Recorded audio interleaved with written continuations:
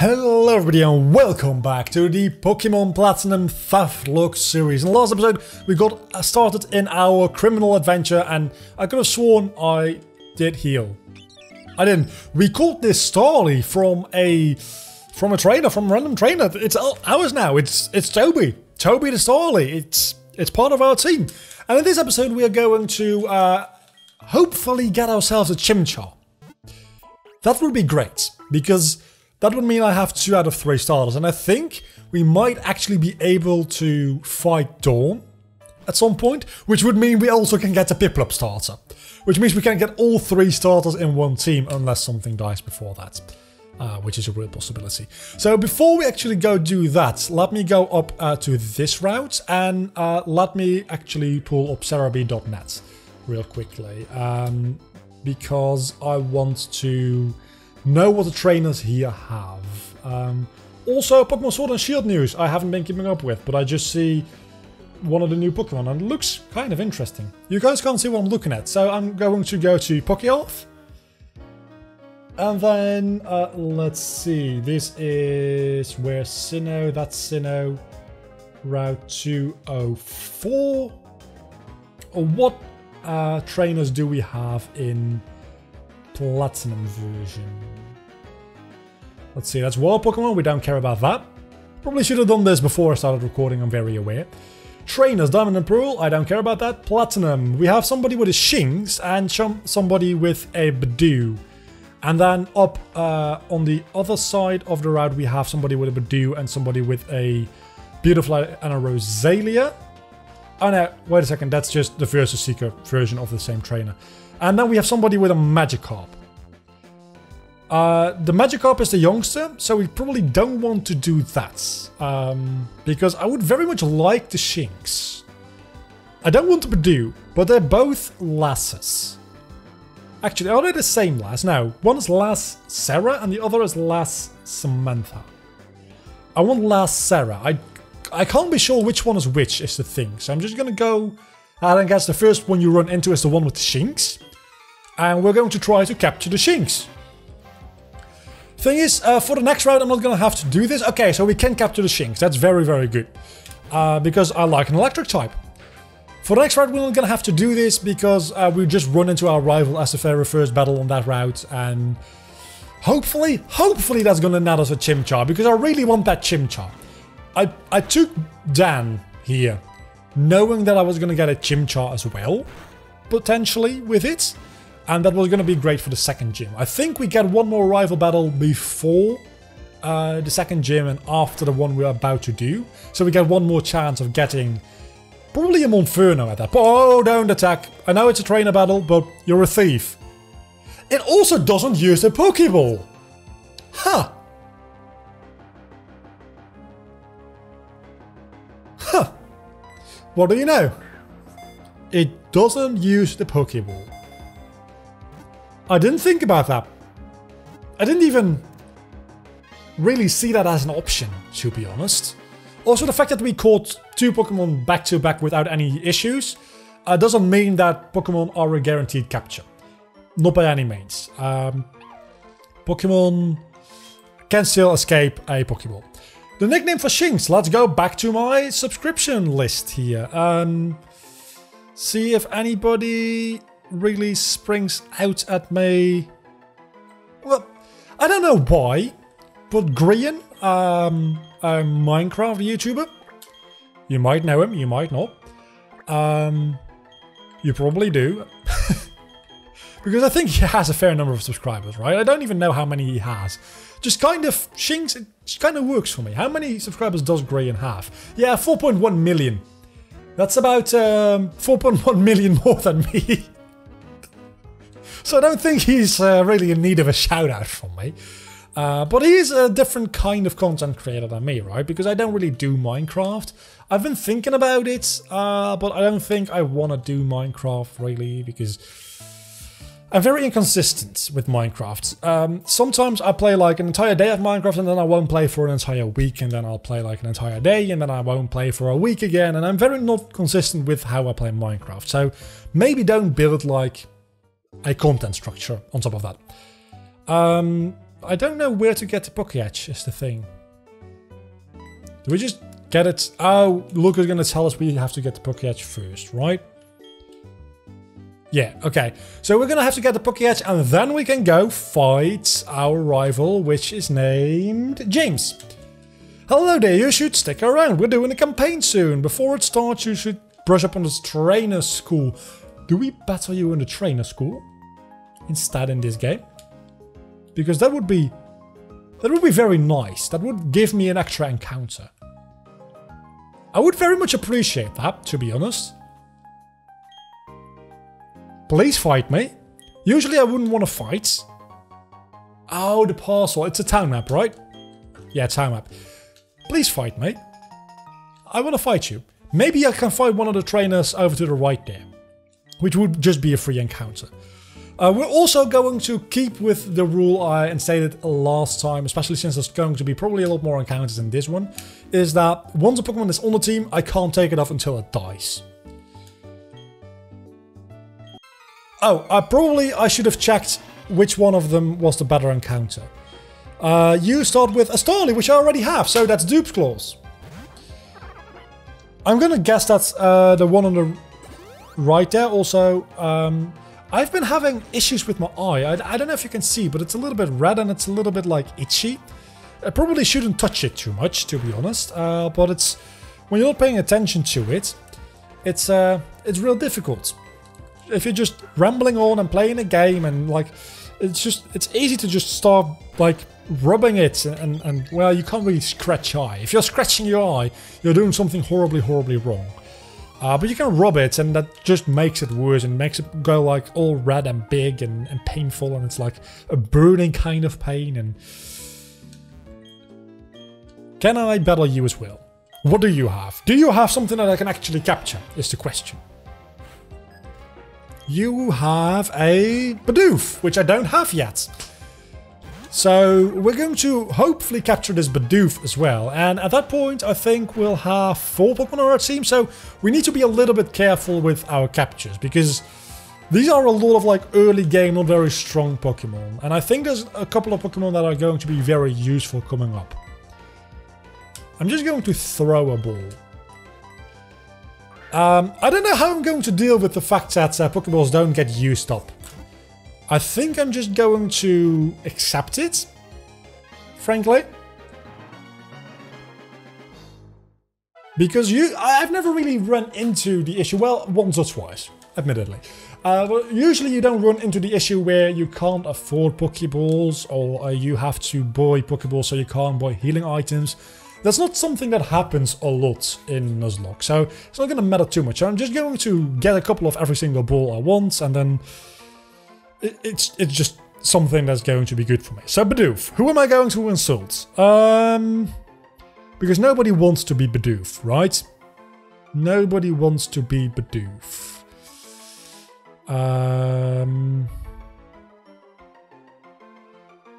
Let me just look through this list, which is really difficult when there's 1,000 of them. I'm gonna go with Michael because from Vsauce, because he's a little bit of a goofy kind of guy. So I mean, just Google him. 4 out of the 8 pictures, I don't know, have him doing like this goofy face, which I can't replicate. So I think Bidoof kind of works for him. Also, I like how nobody is upset that I just steal their Pokemon. So let's just take a quick look at our team, right? Because we have got Dan, we've got Toby, we've got Green, and we've got Michael. And we're going to add a Chimchar to that very, very soon, hopefully. It could be potentially something other than the Chimchar. I hope it's not going to be. Because, again, I really want that fire type. There's not that many fire types. And especially, I don't think there's a lot of fire type trainers. And there's not a fire type gym either, because the fire type guy is an Elite 4 member in this game. So if I can't capture the Chimchar, there's not going to be a lot of options for me to get a fire type. And if the Chimchar dies, fire types are an issue. I don't know if you noticed, but fire types are going to be a real issue to come across. And it is just an issue in general in Sinnoh, admittedly.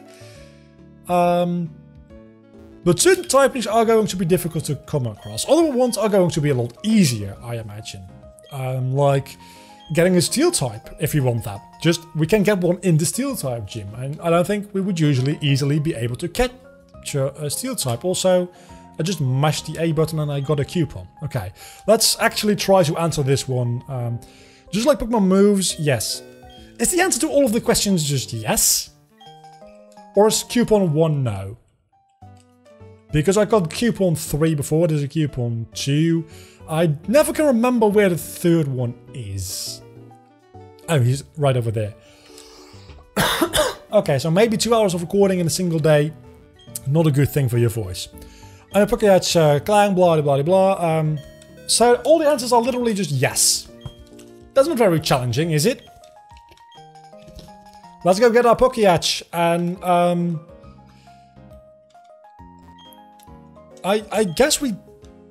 What app should we use? Because there's not really a use in having the team preview up there because it's in the layout. And I definitely don't need the clock on there because that's just not interesting. It's such a great improvement though that from Diamond and Pearl to this one is that you can cycle both directions with the Pokédex apps. A calculator. This is just a step counter. And we don't have anything else yet. So for the time being, I guess it's going to be the team preview. Which is a little bit sad because what am I doing all this editing and Photoshop work for if I'm just gonna have it on the bottom screen? Well, I know why, because I have an idea. I don't know if I'm gonna do this because I haven't edited the first one yet, but I want all the images to have like the little Zoro mask, which is also in the logo for the series. So I'm going to like Photoshop on thief masks to every single one of my Pokemon. I think that'll look cute. Or it'll look horrible, one or the other. So Route 203, and can we? No, we cannot get past you. Not that I want to, because I have been hyping up this encounter to capture your Chimchar for like literally since we started this series. And you only have 2 Pokemon, so you're starting with Starly, which I can take out, and then you have Chimchar. I'm going to be able to capture the Chimchar. Yes! I mean, it might not stay in the ball because it's a starter Pokemon, which I think have pretty low catch rates. But still, I'm gonna get a chance to get the Chimchar, which is gonna be great.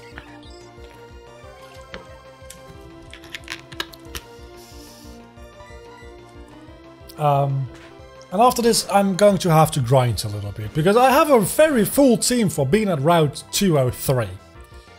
I'm aware. But I haven't actually been able to catch more Pokemon than you usually would in this part of the game, because usually you would be able to catch a Pokemon on... Well, would you be able to catch a Pokemon on Route 201 because you got your starter there? So that's a little bit iffy. But you would have been able to catch one in the Verity Lakefront, or Lake Verity, anyway, which I wasn't able to catch anything there. Then one on Route 202, where I got a trainer encounter. And then one on Route 204, where I got a trainer encounter, and then one on this route, where I'm getting a trainer encounter. And the one I got in Jubilife City makes up for the one that I didn't get at the beginning of the game. So really, I'm not having any more Pokemon as of right now. It's going to be a lot more at a certain point in the game. But right now, I don't have more Pokemon than I usually would in a normal Nuzlocke. Which is a little bit weird, because I have a lot of Pokemon. So I learned Absorb. That's going to be very useful, because I'm not going to stay in against a Chimchar. Because it might have a fire type move already. So let's go into Michael. Hello Chimchar, Michael here. But what is here? I know that joke has been done to death, but it's level 9. Okay, it's gonna be good for our team. It has Scratch. Well, we just turned level 9 and we got a grass type move, so I'm pretty sure it's going to have Amber. So it's a good thing that I switched out, but it did a lot of damage with that Scratch. I'm gonna do one more attack, and then I'm gonna try to KO! That's our first death!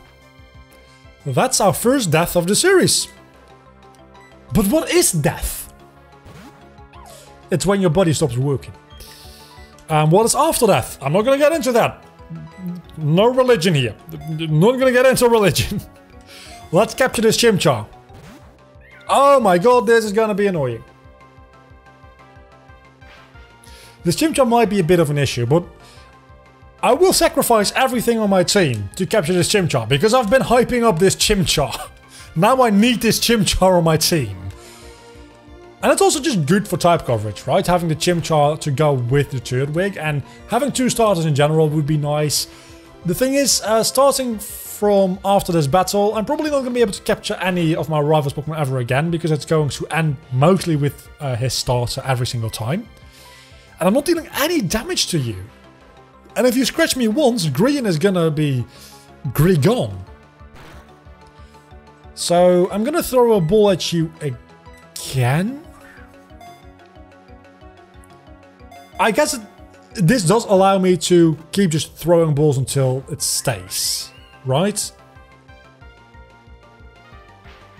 The fact that it doesn't actually use up Pokeballs. So that's a little bit cheaty. I'm going to throw one more ball, and if that doesn't do it, I'm going to tackle one more time. Because if I tackle 2 more times and the second one is a crit, that's just going to be a very bad day for me. We got the Chimchar! Okay, so let's keep going through my subscription list. Let's see if we can find anything that is good for me to call this Chimchar.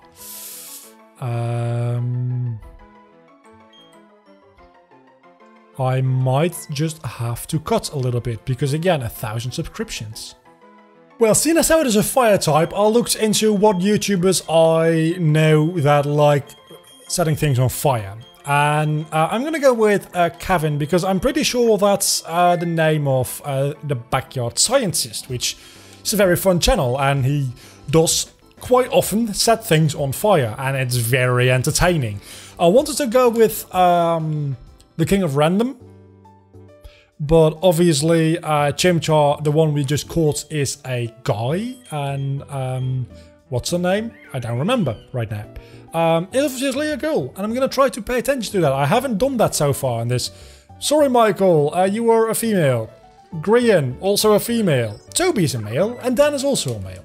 So, I made 2 mistakes so far. I'm going to try and keep gender into account. But we've already had our first loss of the series, which is not a good thing. Not a good thing whatsoever. But we also have a Chimchar, so we have 2 starters. Which is amazing. And one of them, both of them actually, are level 9. And the other 2 Pokemon we have are a little bit lower level. And I think we're going to be able to capture 1 more Pokemon this episode. Because it's in the cave which leads to Urberg City. I don't think in Urberg City itself we're going to capture any Pokemon. And in Urberg Mines we won't be able to capture any Pokemon.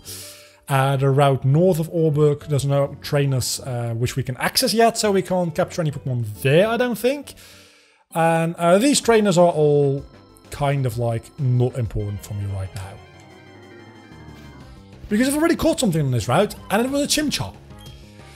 So again, yeah, I'm starting to really think that definitely this is a way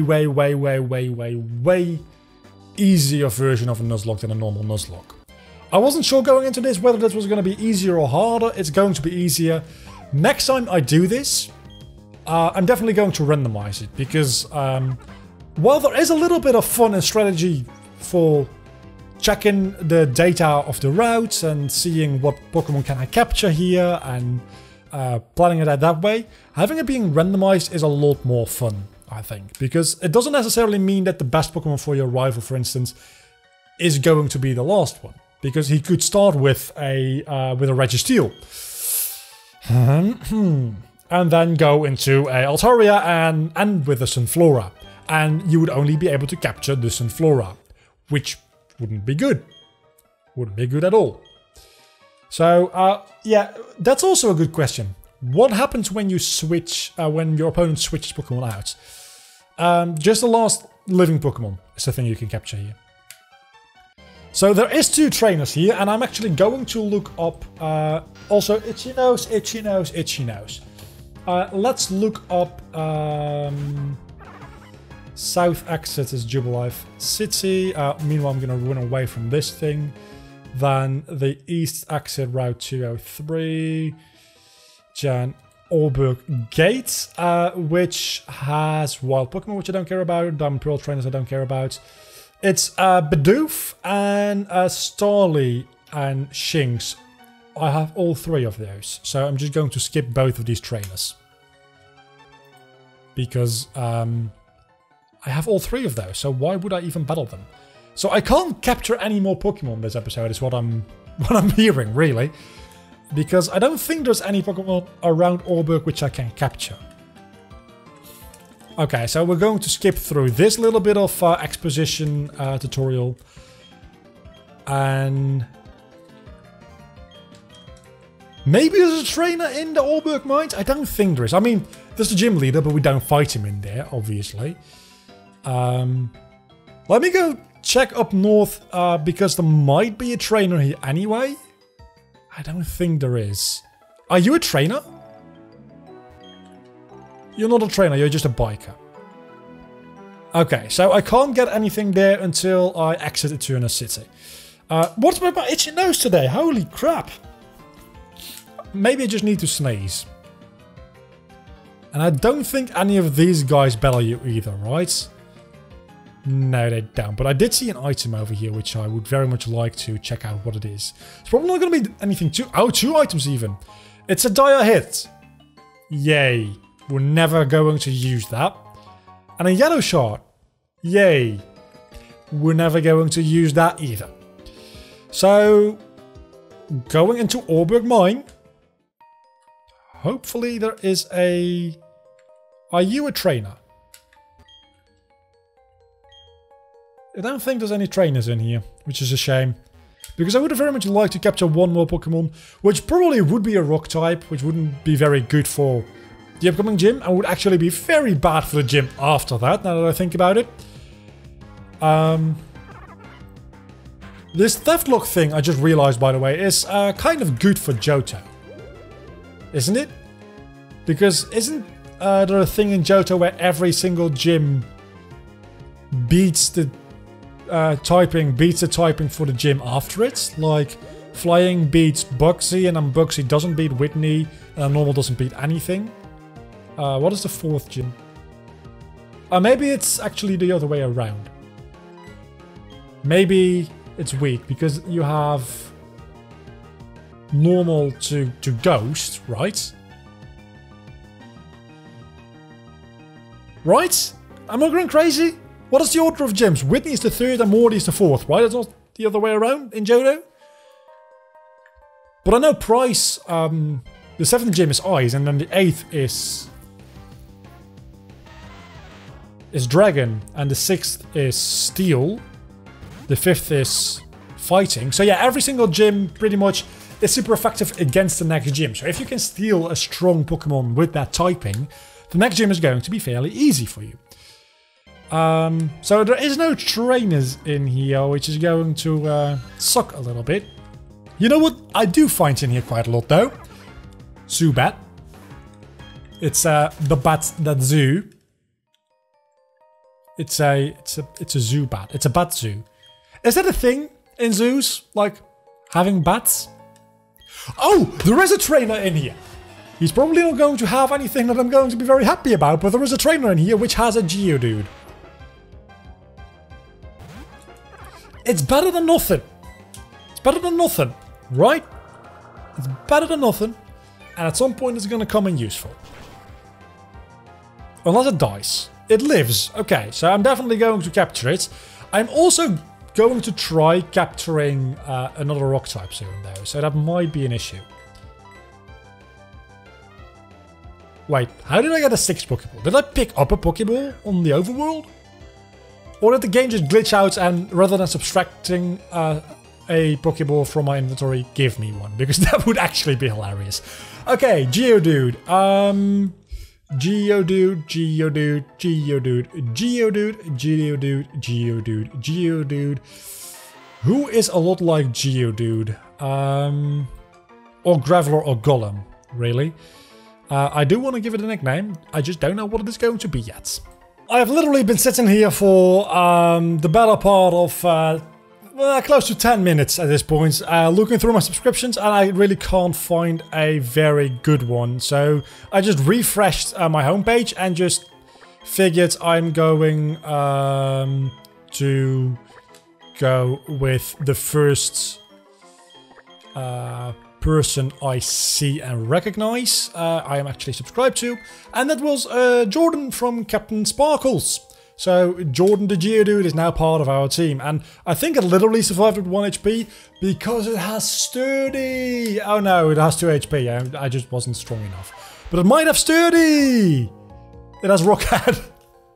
Okay, never mind. Ruin my dreams.